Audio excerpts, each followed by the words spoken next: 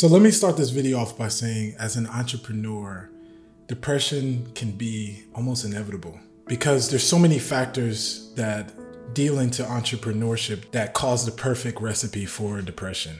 Some of those are like loneliness, feeling like you're crazy about an idea that you're trying to start, everyone around you doing something completely different than what you're doing.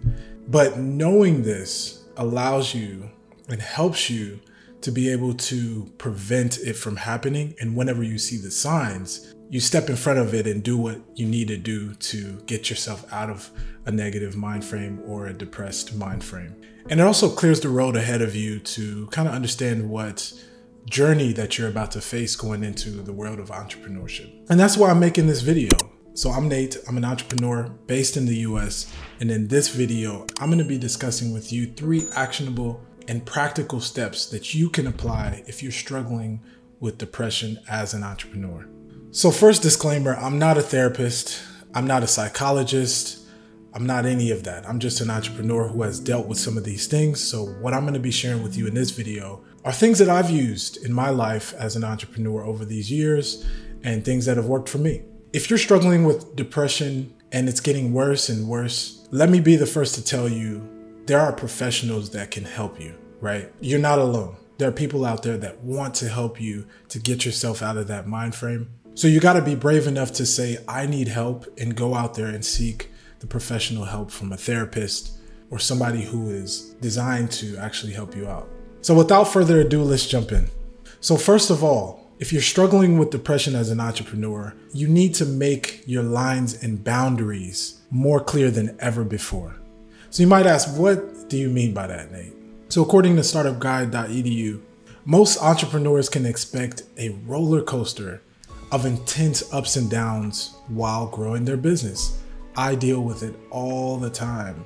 Literally, 1 hour you could get the best news of your life. Your business could make a lot of money, and then the next hour, the next minute, sometimes you could hear some crazy news, like you're getting sued. Like, it is that contrasting. It's crazy. And like I said before, a perfect recipe for, some depression. Recent statistics have shown a very alarming healthcare crisis looming within startup culture. Everybody wants to start a business and they want to make money, but a lot of people don't know what it takes to do it. And so many people are starting these companies before they even kind of like know themselves and know what they want to do. And then when they're hit with these issues, boom, depression.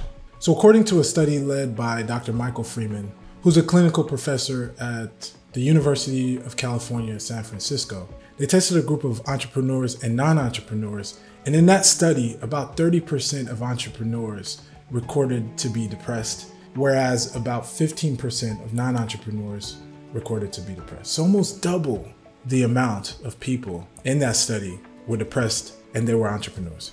So why is this happening to us as entrepreneurs? So a lot of times within entrepreneurship, the line between business and work and personal life are completely blurred. Blurred is the wrong word, gone.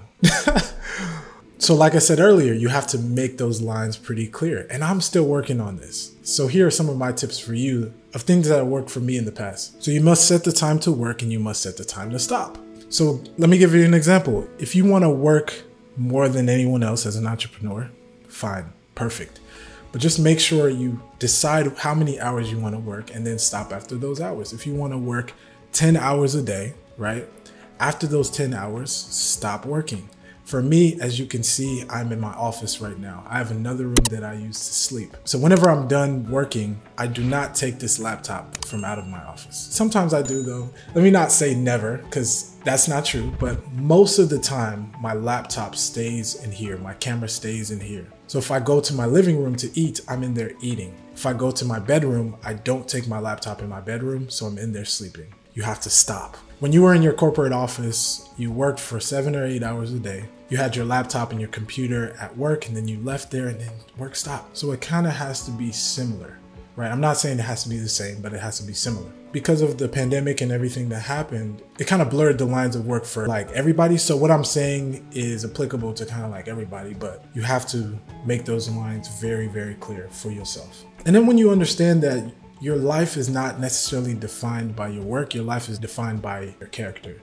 That allows you to divide them a little bit better and understand that you are more than just your work. And yes, your work is your purpose and it helps you help people and things of that nature, but that's not all you are. You're a person. Another quote from Startup Guide says that founders and entrepreneurs are twice as likely to suffer from depression, psychiatric hospitalization, and suicidal thoughts. So this stuff is really serious, y'all. You have to really catch it before it happens. And also in that time that you're not working, you have to have a hobby. You have to have something else that you're doing to stimulate your mind in another way that doesn't have to do with work. Maybe it could be drawing, maybe it could be playing instruments. You see my guitar always back there in the back. I got a keyboard and stuff as well. I love music. Stuff like that, helps to balance out your life.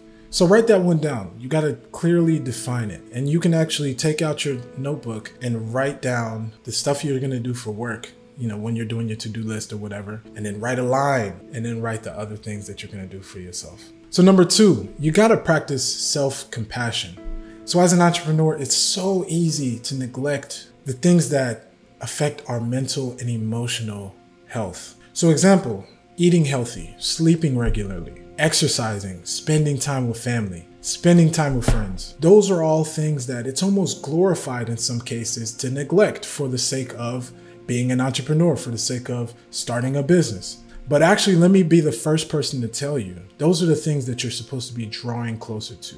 Those are all forms of self-compassion. You have a heart, you have emotion. Those things are part of your mental health as well. So you got to show a bit more of attention to those things. So I know you guys are asking, Nate, is that all I need to do? So before I answer that question, right, let me ask some questions to you personally as you're watching this video. And you can answer these to yourself, or you can write them down. So first of all, how are your eating habits? How have your eating habits been lately? Are you eating healthy foods? Are you eating processed foods? Are you spending time to cook? Are you prioritizing putting good things in your body? Because believe it or not, the food that you eat affects everything. It affects your mood, it affects your health, it affects your energy. All of those things are correlated with the foods we eat. Number 2, what about exercise? Are you exercising on a regular basis? And that's not just exercising your body, that's exercising your mind. Are you practicing meditation? Are you praying? Are you doing things like that that allow for you to be mindful and to be able to guard your thoughts and guard your heart? This stuff is really important, guys. What about spending time away from your gadgets? Things like your laptop, your phone, your camera, your iPad, the TV. Have you spent some time to relax your eyes from these things and maybe take a walk outside and see the marvels of the earth? So what about this one? Are you spending time with family? Are you spending time with your friends? Are you pushing them away? When's the last time you called a parent? When's the last time you called one of your siblings? When's the last time you talked to your college roommate or someone you had a great friendship or relationship with in the past? If you haven't done those things that I've just mentioned, you're probably in the beginning stage or slipping into depression. We have to be honest with ourselves. That's the first step of changing. That's the first step of getting better. Ladies and gentlemen, I hope you're listening to what I'm saying right now. I hope it's resonating with you. I hope it's sinking in, because I don't want you guys to deal with some of the stuff that I've dealt with in the past. I want you to see it coming and address it. So number 3, and this is something that is super important. It's something that I still am getting better at. So I know it's something that needs to be discussed. Celebrating your milestones, even the small ones. So the more you appreciate the success that you achieve, the more on the other side, you'll be able to balance the failures, the downtimes, and the negatives of running a business. Have you guys ever gotten to the point where you're working so hard towards something, you're just so encompassed in it, and then you achieve it, and then you get to that moment, and it's like, is that it? Well, that's most likely because you didn't celebrate some of the milestones, even the small ones, to lead up to that big milestone. So you were anticipating it the whole time, where in reality, the whole time you were reaching success. Think about that. It's important to celebrate the small successes as they occur, because this will refuel your motivation to keep pushing forward. And as you all know, as you become more grateful of what you have going on, more success attracts to you. So this is an amazing practice. especially when you're running a business, because you got to understand that no matter how small a victory is, you have to celebrate it. You can't be hard on yourself. You have to be gentle with yourself. And you got to understand that no matter how much you set a goal, the result is not necessarily all within your control. Some of it is, and I'll tell you what is: your attitude and your effort. Those are the only things that you can control. But everything else we cannot really control. So first you got to understand that you've put in the effort. You've done what you can in order for the plan to work. Second of all, you got to celebrate the fact that you took the step. You were bold. You conquered your inner struggles to be able to do what you're doing, even though it was uncomfortable and foreign to start with. I'll tell you guys a story, man. About, I would say 5 months ago, I could not do this right here. I could not sit and talk in front of a camera comfortably. 4 years after undergrad, and that sort of so I think that moment kind of changed something mentally, like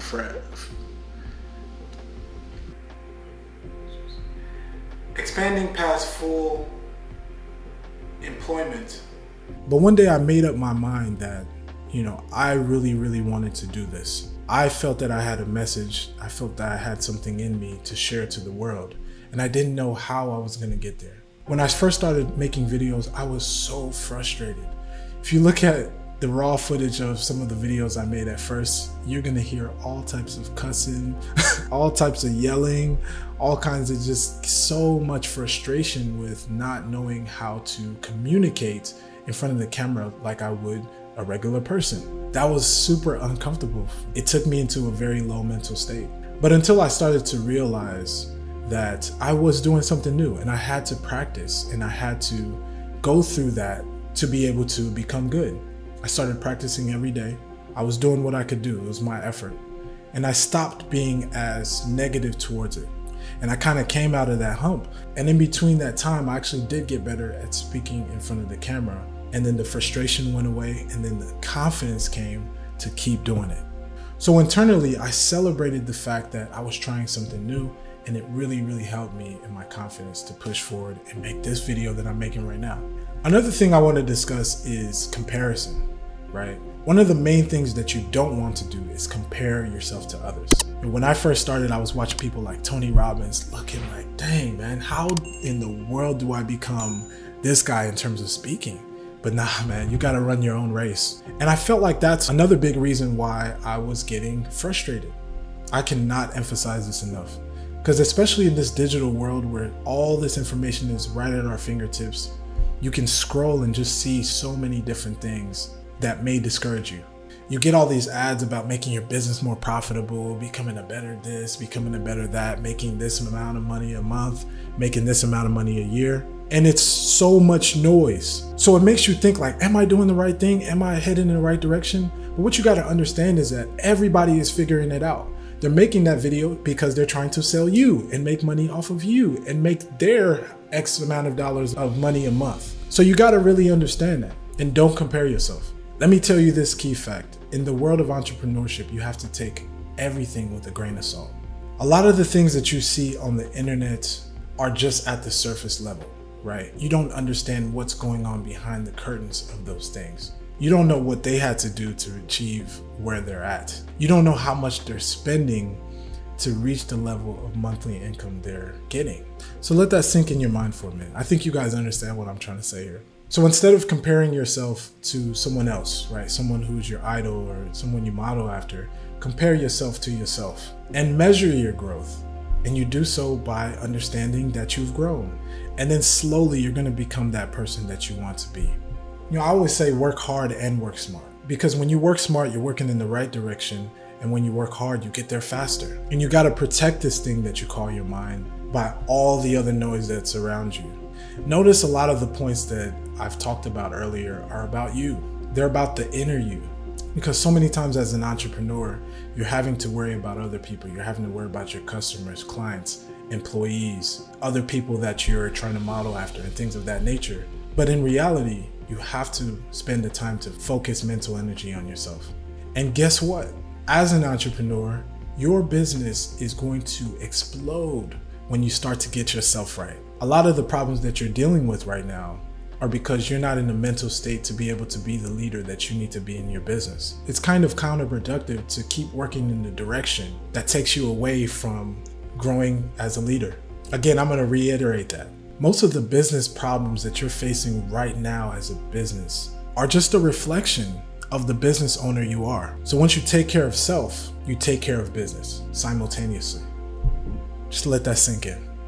So I have a bonus tip for you guys, and this one is something that is going to change your life forever. You have to build your business in a way that aligns with your personal values and principles in life. Ladies and gentlemen, it's fair to say that we all have different values as entrepreneurs. Some of them are similar, but we're different people. So as an entrepreneur, you want different things. You have a why, the reason why you're doing it, burning desire. Right? For some, building a business is all about financial gain. It's all about building generational wealth. There's nothing wrong with that. Money buys amazing things, right? But check this out. The businesses that actually focus on improving other people's lives and their experiences, those are the ones that really, really succeed even more than others. So what makes your business different than others in terms of how it helps your customers? You got to really think about that. And you got to align that with who you are as a person and what you want to do in society, what you want to do in the world, and what type of impact that you want your presence to be made as an entrepreneur.